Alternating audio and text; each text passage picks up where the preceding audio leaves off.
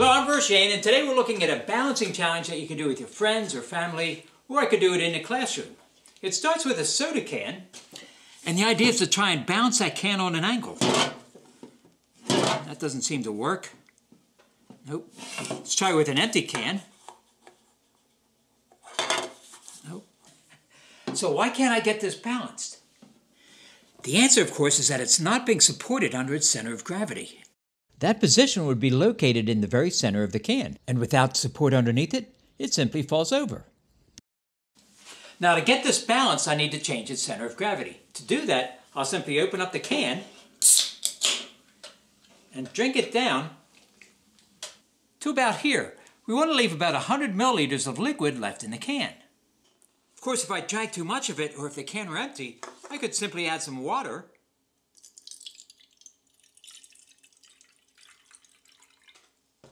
Let's try that. And there it is. Now, why does this can balance? To start, liquid in just the bottom of the can lowers the center of gravity, and that makes it more stable. We can see that demonstrated here with an empty soda bottle. Let's try it again with a lower center of gravity. Now the bottle is much more stable. Second, the angle of the can spreads the liquid out so the center of gravity is directly over where it's being supported. And third, the bottom of the can has a double lip, which means it has two places where it's being supported. So cans without that second edge simply won't work. Since the bottom of the can is curved, that means only a tiny portion of it is going to be touching the surface for support. So we can try and balance it on some very narrow surfaces like this thin piece of wood. Hey, it worked!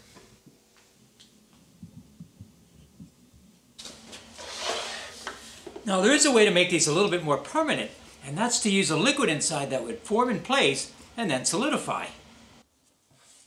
Here's two good possibilities, either modeling clay or wax. The idea is to heat them up until they melt, carefully pour the hot liquid into the can, and then we're going to set it on an angle and let it sit.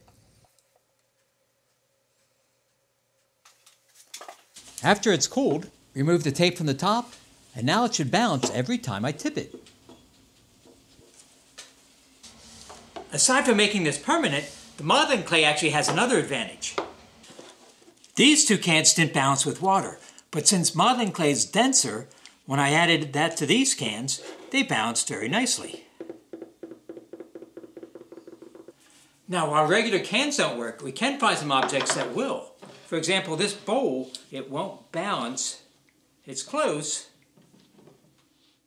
Now, if I pour some water into it, it demonstrates what happens inside the cans. Is that going to do it? There we go.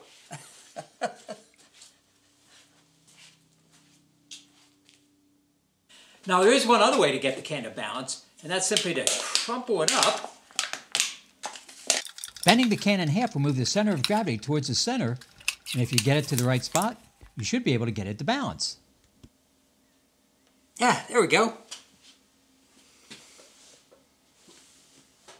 Well, I hope you enjoyed this challenge on balancing soda cans. So the next step would then be balancing soda bottles. That challenge might look something like this. Or how about boxes? You could try balancing your next box of pizza, or maybe just your next box of candy. Well, I do hope my videos give you some ideas to try for yourself. And as always, I want to thank you for watching. Okay, bye.